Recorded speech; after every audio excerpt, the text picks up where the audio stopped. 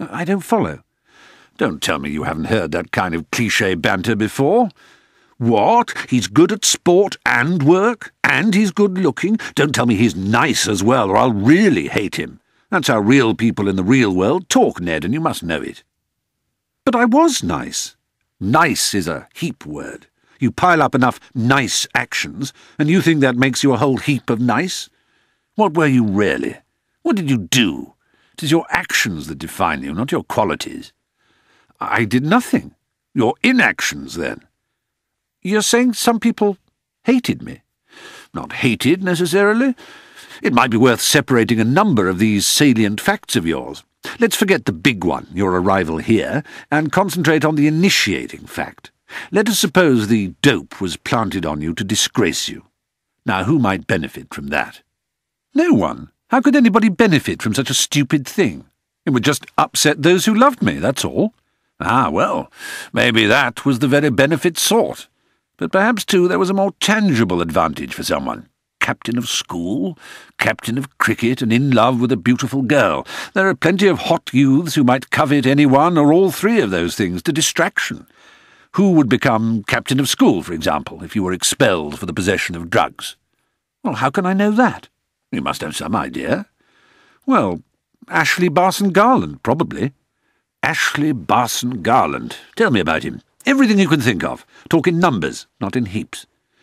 So Ned told Babe all about Ashley, concluding his description with, "But he liked me, I'm sure of it," which sounded a little lame, even to his own ears. You don't think he suspected that you had looked through those 5 private pages of his innermost thoughts? I was incredibly careful not to show it. No, he couldn't possibly have known. Oh, Ned, poor Ned, think back on yourself. Think back on the pretty, smiling lad you were. How much did you know then? How well were you able to hide anything? What guile did you possess?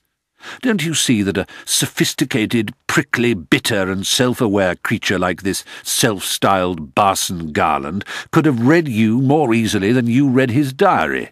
Snobs see social slights wherever they go, and frauds can read exposure in every glance.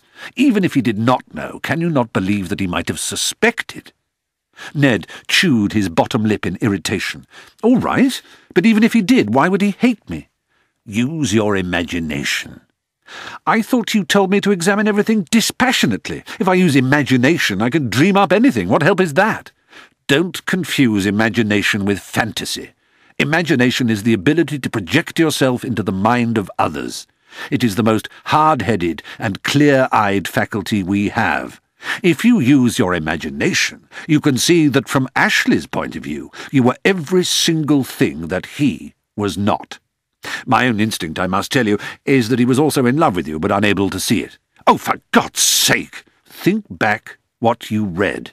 Masturbating with all that fury into the boater he kept. I won't labour the point, it's just a theory. That's all any of this is, just theory. Then why does it upset you so much? It doesn't upset me. Ned's knee began to bounce up and down, a thing that had not happened for a long time. He stopped himself. All right, perhaps it does. Because it's so useless. Because it doesn't get us anywhere. It upsets you because it is not useless. Because it might get us closer to the truth. The truth that others may not have seen you as you believed they did. Maybe they saw you as arrogant, thoughtless, obnoxious, and vain, as so self-assured that even your politeness and charm were like daggers in their poor, fucked-up adolescent hearts.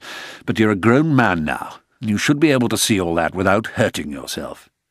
Well, even so, said Ned irritably, you can't tell me that Ashley Barson Garland would go so far as getting hold of drugs deliberately to have me thrown out of school. He didn't know the first thing about...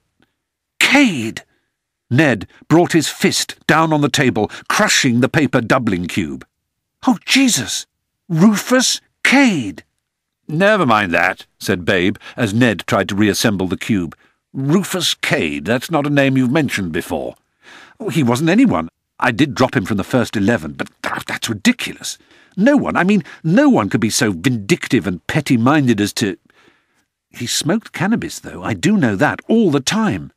Well, now, suddenly we have 2 boys with motives, however trivial, and one of them even has access to what we might call the murder weapon.